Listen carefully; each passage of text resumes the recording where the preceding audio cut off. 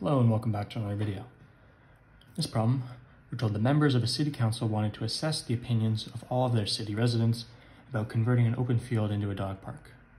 The council surveyed a sample of 500 residents who own dogs. The survey showed that the majority of those sampled were in favor of the dog park. Which of the following is true about the council's survey? So ignoring the answers for right now, some alarm bells should have rung off when you were reading that question, right? So they're looking to assess the opinions of all city residents about turning a field into a dog park. And they surveyed not 500 residents that were taken from all city residents, but it is 500 residents who own dogs.